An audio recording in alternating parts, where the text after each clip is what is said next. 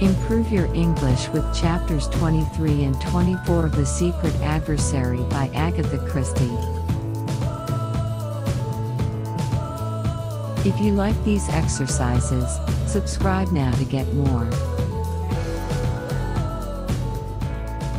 Let's begin the reading. Empecemos la lectura. Chapter 23, A Race Against Time. After ringing up Sir James, Tommy's next procedure was to make a call at South Audley Mansions. He found Albert discharging his professional duties, and introduced himself without more ado as a friend of Tuppence's. Albert unbent immediately. "Things has been very quiet here lately," he said wistfully. "Hope the young lady's keeping well, sir?" "That's just the point, Albert. She's disappeared." "You don't mean as the crooks have got her?" "They have." "In the underworld?" "No, dash it all, in this world." "It's a expression, sir," explained Albert. "At the pictures the crooks always have a restaurant in the underworld. But do you think as they've done her in, sir?" "I hope not. By the way, have you by any chance an aunt, a cousin, a grandmother, or any other suitable female relation who might be represented as being likely to kick the bucket?" A delighted grin spread slowly over Albert's countenance. "I'm on, sir. My poor aunt what lives in the country has been mortal bad for a long time, and she's asking for me with her dying breath." Tommy nodded approval. "Can you report this in the proper quarter and meet me at Charing Cross in an hour's time?" "I'll be there, sir. You can count on me." As Tommy had judged, the faithful Albert proved an invaluable ally. The two took up their quarters at the inn in Gatehouse. To Albert fell the task of collecting information. There was no difficulty about it. Astley Priors was the property of a Dr. Adams. The doctor no longer practiced, had retired, the landlord believed, but he took a few private patients. Here the good fellow tapped his forehead knowingly, balmy ones. "You understand. The doctor was a popular figure in the village, subscribed freely to all the local sports, a very pleasant, affable gentleman. Been there long? Oh, a matter of 10 years or so, might be longer. Scientific gentleman, he was. Professors and people often came down from town to see him. Anyway, it was a gay house, always visitors." In the face of all this volubility, Tommy felt doubts. Was it possible that this genial, well-known figure could be in reality a dangerous criminal? His life seemed so open and aboveboard. No hint of sinister doings. Suppose it was all a gigantic mistake? Tommy felt a cold chill at the thought. Then he remembered the private patients, balmy ones.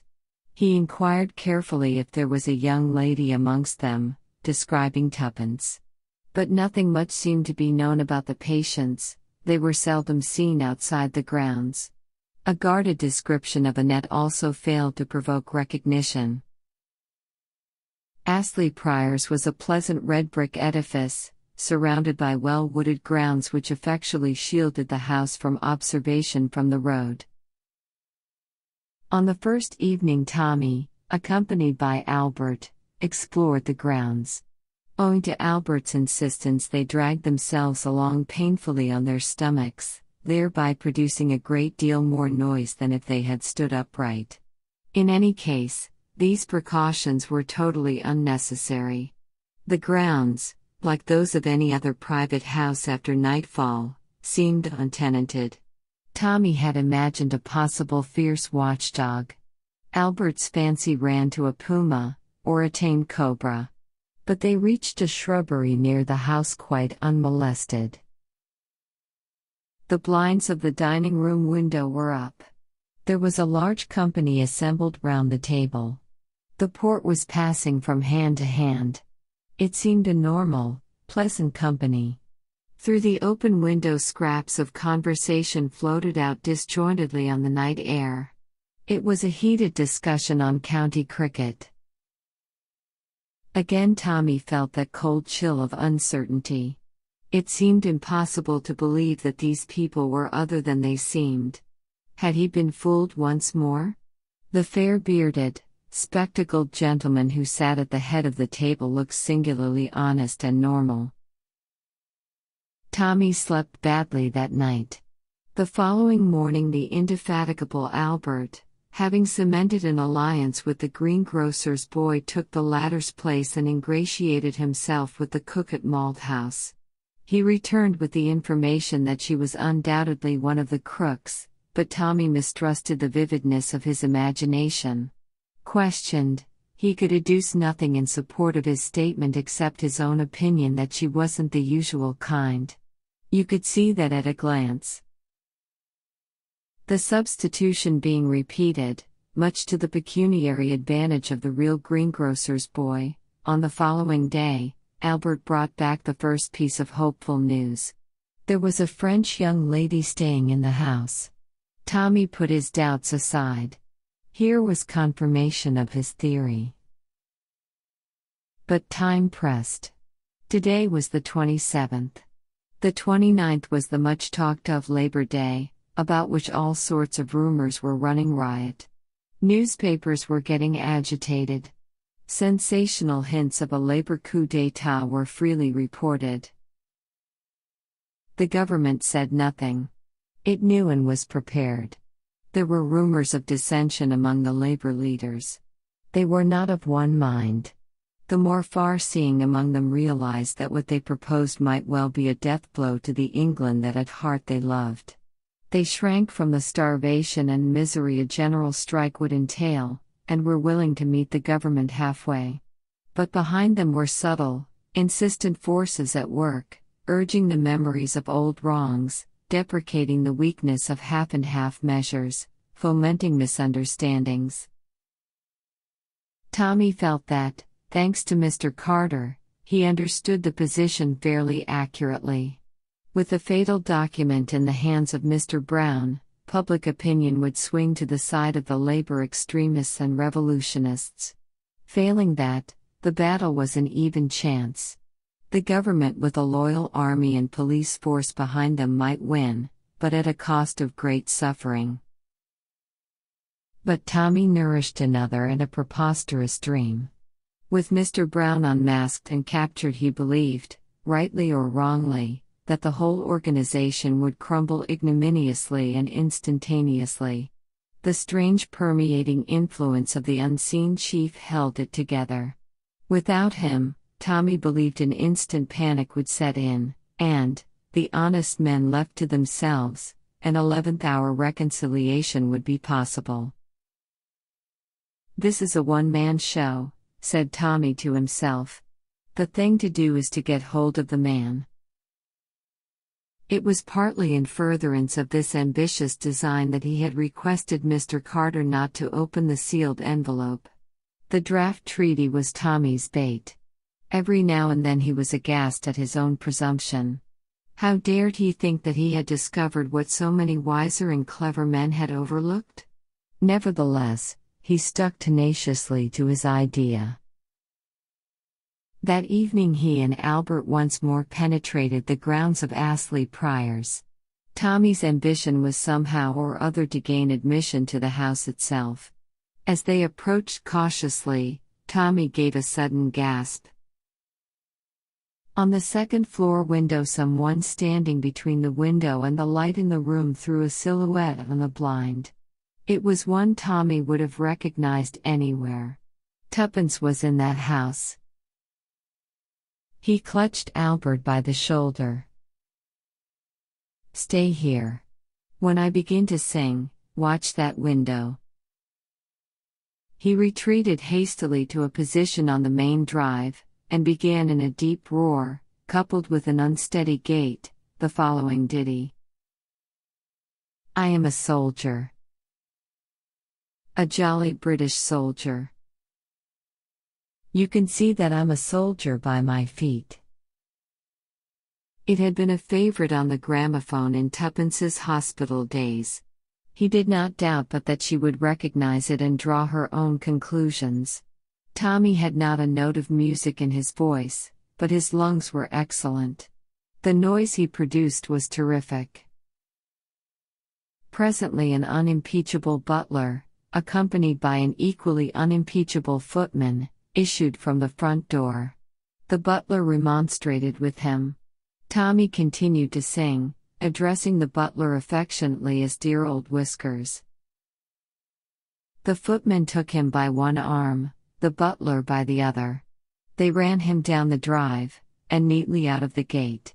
The butler threatened him with the police if he intruded again. It was beautifully done, soberly and with perfect decorum. Anyone would have sworn that the butler was a real butler, the footman a real footman, only, as it happened, the butler was Whittington. Tommy retired to the inn and waited for Albert's return. At last that worthy made his appearance. "Well?" cried Tommy eagerly. "It's all right." While they was a running of you out the window opened, and something was chucked out. He handed a scrap of paper to Tommy. It was wrapped round a letter weight. On the paper were scrawled 3 words, "Tomorrow, same time." "Good egg!" cried Tommy. "We're getting going." "I wrote a message on a piece of paper, wrapped it round a stone, and chucked it through the window," continued Albert breathlessly. Tommy groaned. "Your zeal will be the undoing of us, Albert. What did you say?" "Said we was staying at the inn. If she could get away, to come there and croak like a frog." "She'll know that's you," said Tommy with a sigh of relief. "Your imagination runs away with you, you know, Albert. Why, you wouldn't recognize a frog croaking if you heard it." Albert looked rather crestfallen. "Cheer up," said Tommy. "No harm done. That butler's an old friend of mine. I bet he knew who I was, though he didn't let on. It's not their game to show suspicion. That's why we've found it fairly plain sailing. They don't want to discourage me altogether. On the other hand, they don't want to make it too easy. I'm a pawn in their game, Albert, that's what I am. You see, if the spider lets the fly walk out too easily, the fly might suspect it was a put-up job. Hence the usefulness of that promising youth, Mr. T. Beresford, who's blundered in just at the right moment for them. But later, Mr. T. Beresford had better look out." Tommy retired for the night in a state of some elation. He had elaborated a careful plan for the following evening. He felt sure that the inhabitants of Astley Priors would not interfere with him up to a certain point. It was after that Tommy proposed to give them a surprise. About 12 o'clock, however, his calm was rudely shaken. He was told that someone was demanding him in the bar. The applicant proved to be a rude-looking carter well coated with mud. "Well, my good fellow, what is it?" asked Tommy. "Might this be for you, sir?" The carter held out a very dirty folded note, on the outside of which was written, "Take this to the gentleman at the inn near Astley Priors.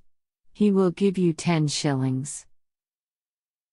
The handwriting was Tuppence's. Tommy appreciated her quick-wittedness in realizing that he might be staying at the inn under an assumed name. He snatched at it. "That's all right." The man withheld it. "What about my 10 shillings? Tommy hastily produced a 10-shilling note, and the man relinquished his find. Tommy unfastened it. "Dear Tommy, I knew it was you last night. Don't go this evening. They'll be lying in wait for you. They're taking us away this morning. I heard something about Wales, Holyhead, I think. I'll drop this on the road if I get a chance. Annette told me how you'd escaped. Buck up. Yours. Tuppence. Tommy raised a shout for Albert before he had even finished perusing this characteristic epistle. Pack my bag. We're off. Yes, sir. The boots of Albert could be heard racing upstairs. Holyhead? Did that mean that, after all? Tommy was puzzled. He read on slowly. The boots of Albert continued to be active on the floor above. Suddenly a second shout came from below. Albert! I'm a damned fool. Unpack that bag. Yes, sir. Tommy smoothed out the note thoughtfully. Yes, a damned fool, he said softly. But so's someone else. And at last I know who it is. Chapter 24, Julius Takes a Hand. In his suite at Claridge's, Kramenin reclined on a couch and dictated to his secretary in sibilant Russian.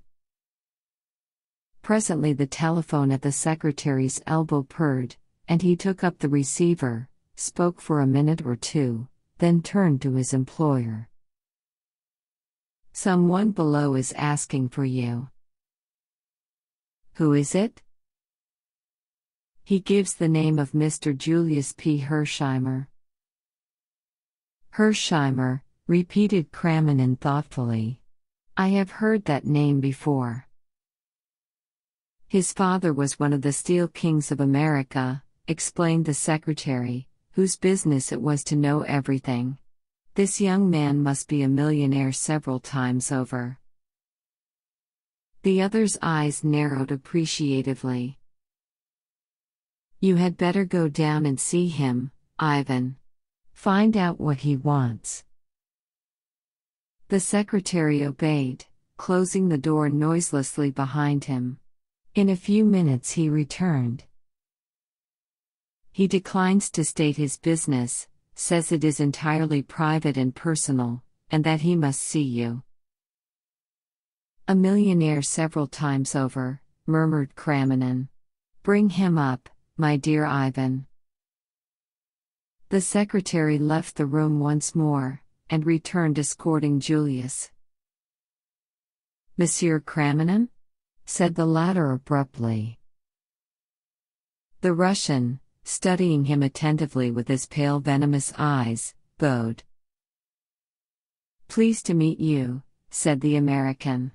I've got some very important business I'd like to talk over with you, if I can see you alone. He looked pointedly at the other.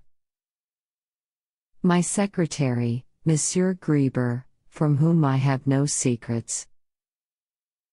That may be so, but I have, said Julius dryly. So I'd be obliged if you tell him to scoot. Ivan, said the Russian softly, perhaps you would not mind retiring into the next room. The next room won't do, interrupted Julius. I know these ducal suites, and I want this one plum empty except for you and me. Send him round to a store to buy a penn'orth of peanuts.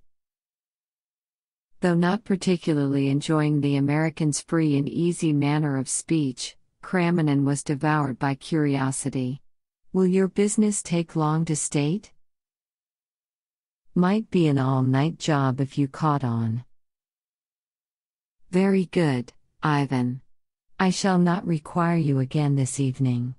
Go to the theater, take a night off. Thank you, Your Excellency. The secretary bowed and departed. Julius stood at the door watching his retreat.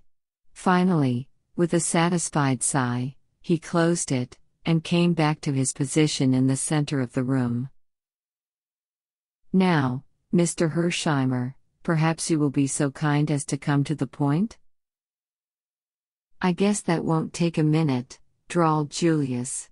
Then, with an abrupt change of manner, hands up, or I shoot. For a moment Kramanin stared blindly into the big automatic, then, with almost comical haste, he flung up his hands above his head. In that instant Julius had taken his measure. The man he had to deal with was an abject physical coward, the rest would be easy. "This is an outrage," cried the Russian in a high hysterical voice. "An outrage? Do you mean to kill me?"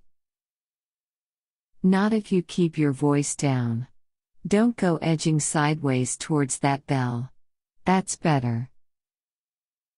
What do you want? Do nothing rashly. Remember, my life is of the utmost value to my country. I may have been maligned." "I reckon," said Julius, "that the man who let daylight into you would be doing humanity a good turn. But you needn't worry any. I'm not proposing to kill you this trip, that is, if you're reasonable."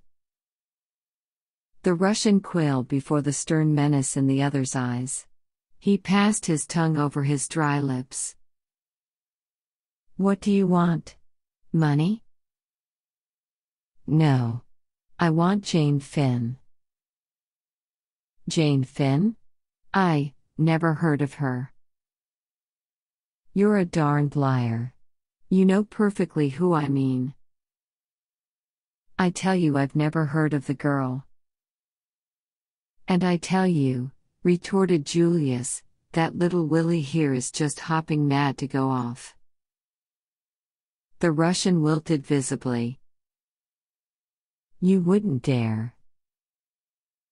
"Oh, yes, I would, son." Kramanin must have recognized something in the voice that carried conviction, for he said sullenly, "Well, granted I do know who you mean, what of it?" "You will tell me now, right here, where she is to be found." Kramanin shook his head. "I daren't." "Why not?" "I daren't. You ask an impossibility." "Afraid, eh? Of whom? Mr. Brown? Ah, that tickles you up. There is such a person, then? I doubted it. And the mere mention of him scares you stiff." "I have seen him," said the Russian slowly. "Spoken to him face to face. I did not know it until afterwards. He was one of a crowd. I should not know him again. Who is he really? I do not know. But I know this, he is a man to fear." "He'll never know," said Julius. "He knows everything, and his vengeance is swift. Even I, Kramanin, would not be exempt." "Then you won't do as I ask you?" "You ask an impossibility." "Sure, that's a pity for you," said Julius cheerfully.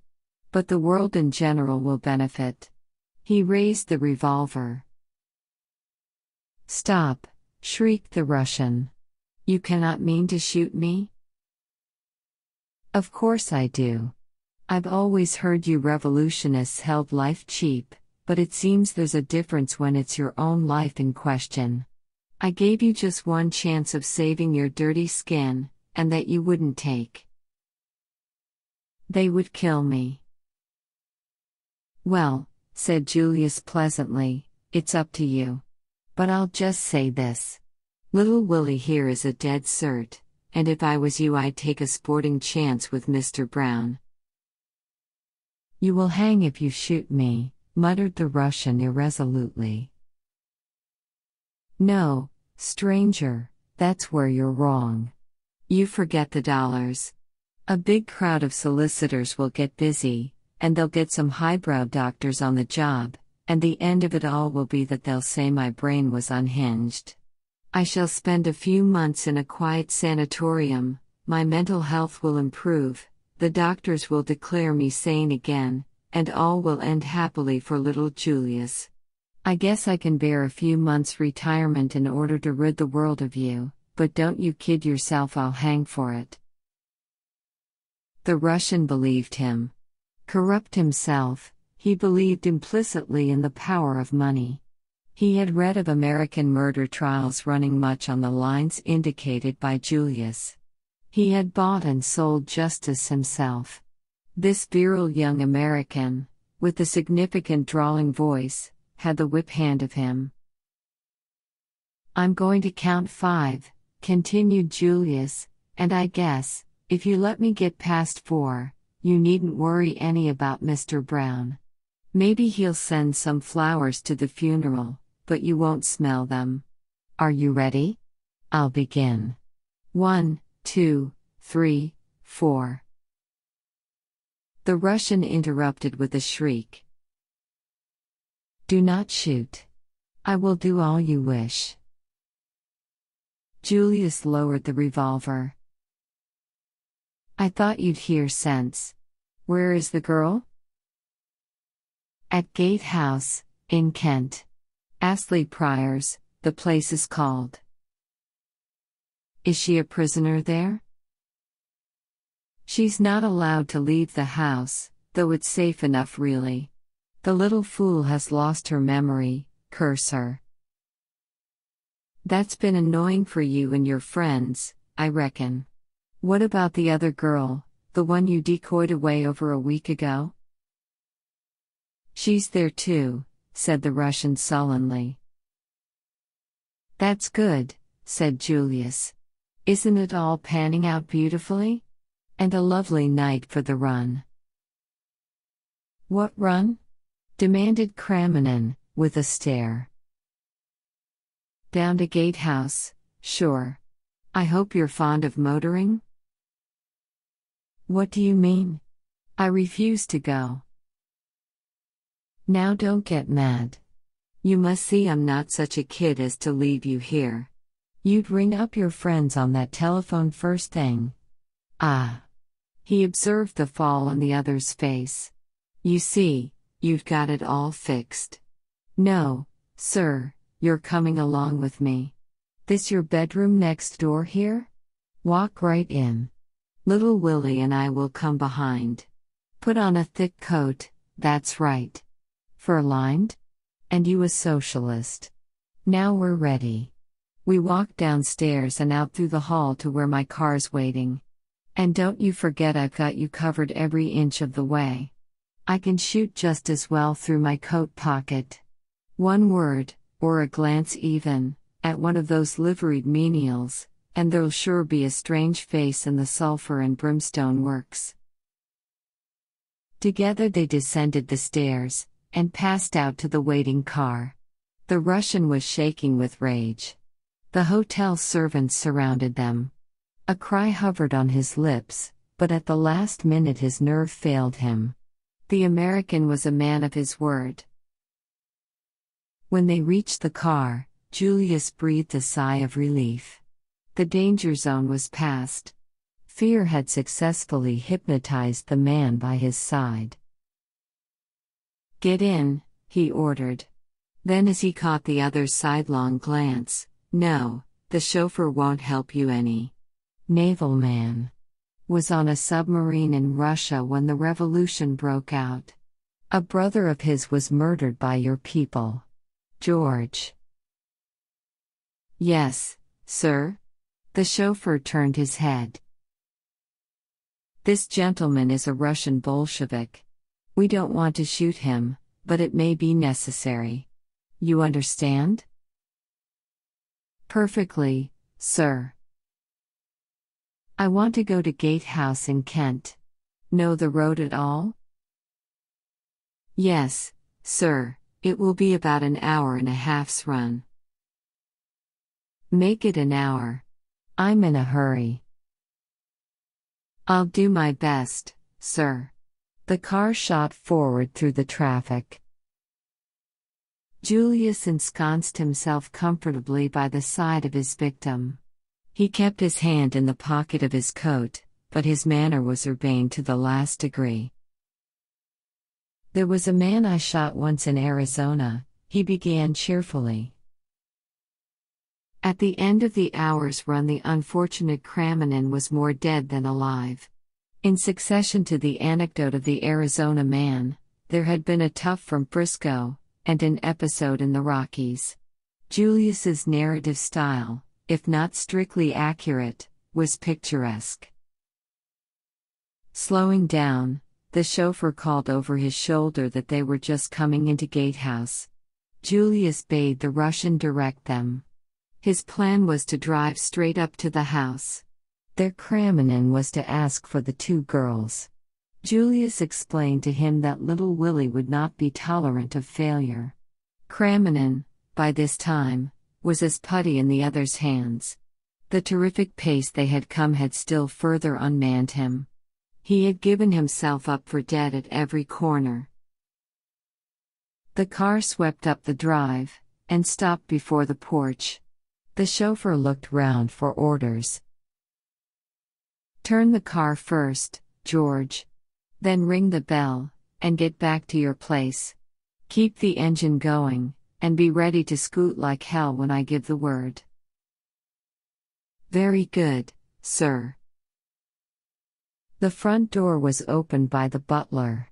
Kramanin felt the muzzle of the revolver pressed against his ribs. "Now," hissed Julius. "And be careful." The Russian beckoned. His lips were white, and his voice was not very steady. "It is I, Kramanin. Bring down the girl at once. There is no time to lose." Whittington had come down the steps. He uttered an exclamation of astonishment at seeing the other. "You. What's up? Surely you know the plan." Kramanin interrupted him, using the words that have created many unnecessary panics. "We have been betrayed. Plans must be abandoned. We must save our own skins. The girl. And at once. It's our only chance." Whittington hesitated, but for hardly a moment. "You have orders, from him?" "Naturally. Should I be here otherwise? Hurry. There is no time to be lost. The other little fool had better come too."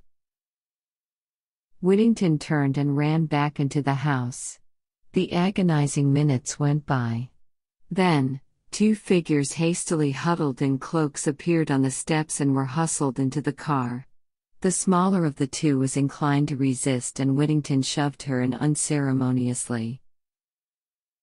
Julius leaned forward, and in doing so the light from the open door lit up his face. Another man on the steps behind Whittington gave a startled exclamation. Concealment was at an end. "Get a move on, George," shouted Julius.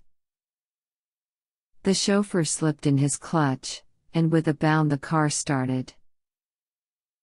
The man on the steps uttered an oath. His hand went to his pocket. There was a flash and a report. The bullet just missed the taller girl by an inch. "Get down, Jane," cried Julius. Flat on the bottom of the car. He thrust her sharply forward, then standing up, he took careful aim and fired. "Have you hit him?" cried Tuppence eagerly. "Sure," replied Julius. "He isn't killed, though. Skunks like that take a lot of killing. Are you all right, Tuppence?" "Of course I am. Where's Tommy? And who's this?" She indicated the shivering Kramanin. "Tommy's making tracks for the Argentine. I guess he thought you turned up your toes. Steady through the gate, George. That's right. It'll take 'em at least 5 minutes to get busy after us. They'll use the telephone, I guess, so look out for snares ahead, and don't take the direct route. Who's this, did you say, Tuppence? Let me present Monsieur Kramanin. I persuaded him to come on the trip for his health." The Russian remained mute, still livid with terror. "But what made them let us go?" demanded Tuppence suspiciously. "I reckon Monsieur Kramanin here asked them so prettily they just couldn't refuse." This was too much for the Russian. He burst out vehemently. Curse you, curse you. They know now that I betrayed them. My life won't be safe for an hour in this country." "That's so," assented Julius. "I'd advise you to make tracks for Russia right away." "Let me go, then," cried the other. "I have done what you asked. Why do you still keep me with you?" "Not for the pleasure of your company. I guess you can get right off now if you want to. I thought you'd rather I tooled you back to London."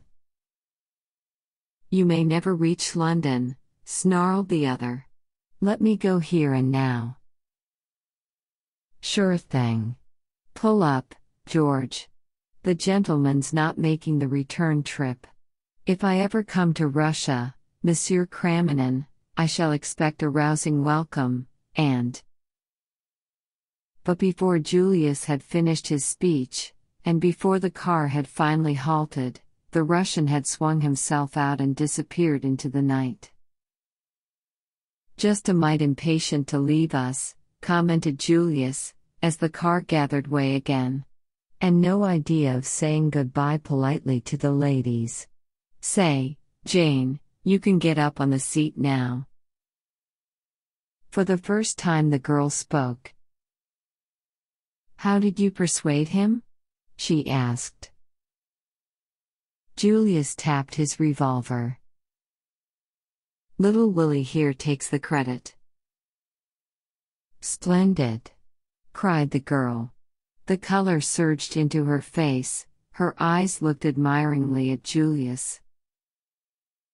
"Annette and I didn't know what was going to happen to us," said Tuppence. "Old Whittington hurried us off. We thought it was lambs to the slaughter." "Annette," said Julius. "Is that what you call her?" His mind seemed to be trying to adjust itself to a new idea. "It's her name," said Tuppence, opening her eyes very wide. "Shucks," retorted Julius. "She may think it's her name, because her memory's gone, poor kid. But it's the one real and original Jane Finn we've got here." "What?" cried Tuppence. But she was interrupted.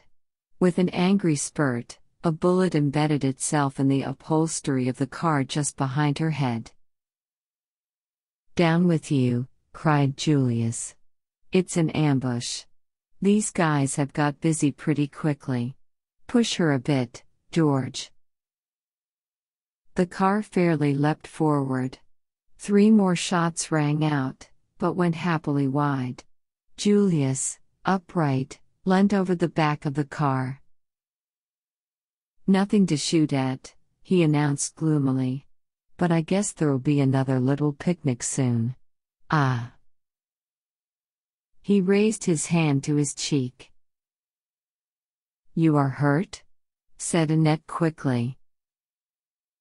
"Only a scratch." The girl sprang to her feet.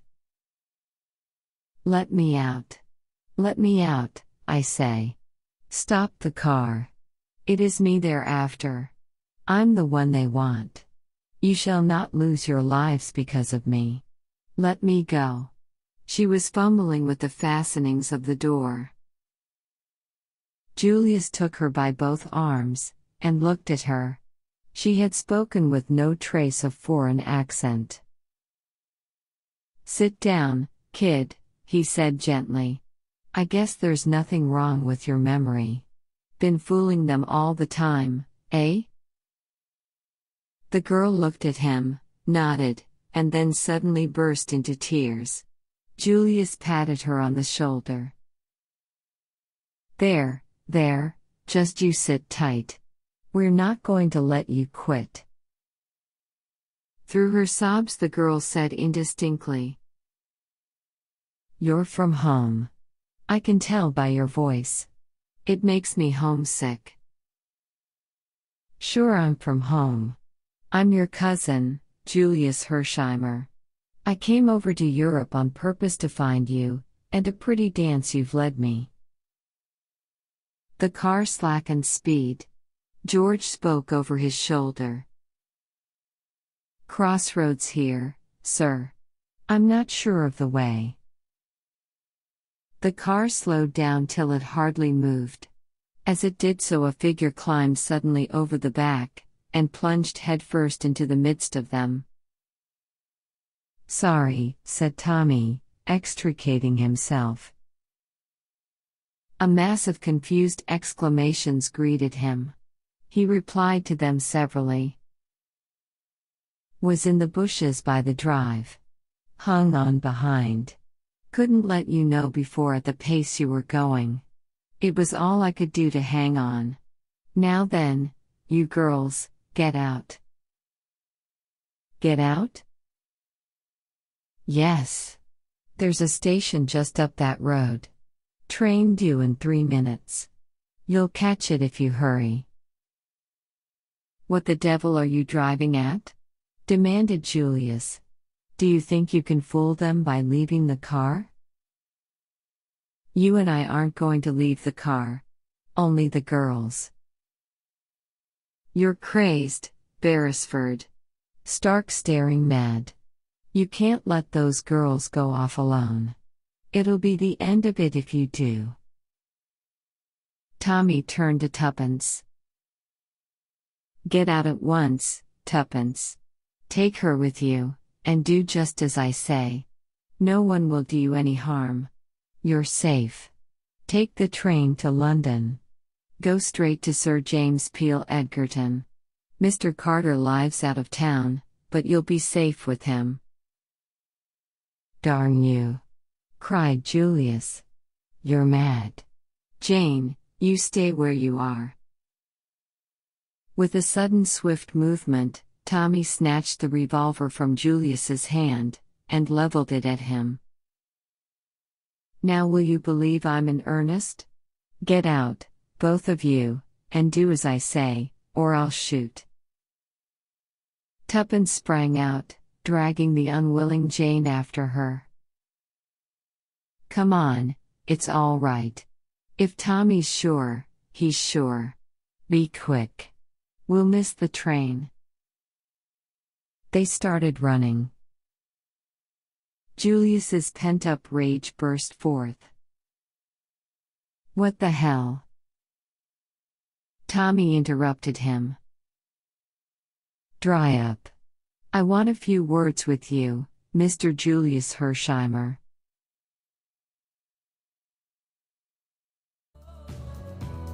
¿Te han gustado los ejercicios? Dale a like y suscríbete para no perderte los siguientes videos. También dinos en los comentarios qué tipos de ejercicios quieres ver. Suscríbete a nuestro canal My English Go si quieres encontrar lecciones con explicaciones y estrategias para aprender inglés.